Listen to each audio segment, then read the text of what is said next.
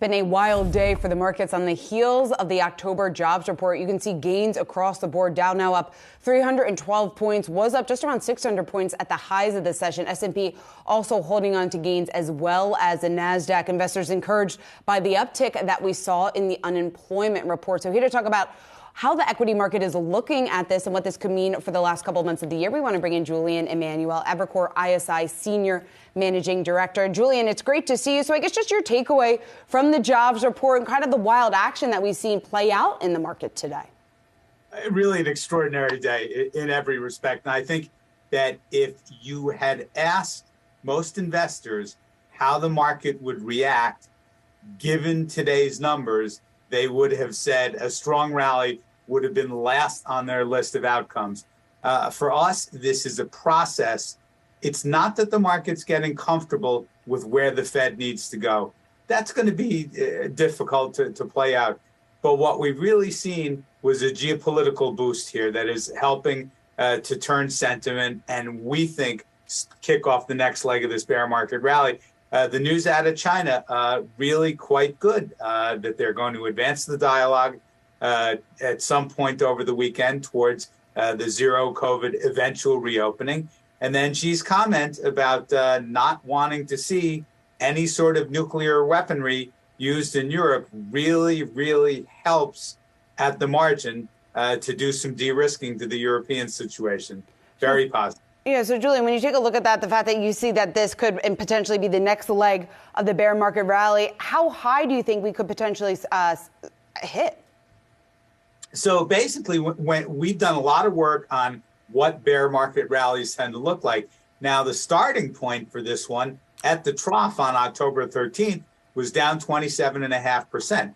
When you get a bear market rally starting from that deep a sell-off, the average tends to be up around 17.5% from that level. So this rally could carry, all the way to 4,000. But there's another added aspect to it, is that the seasonality, not only of the fourth quarter, but the tendency for stocks to do well after the midterms and into the following year is very, very strong.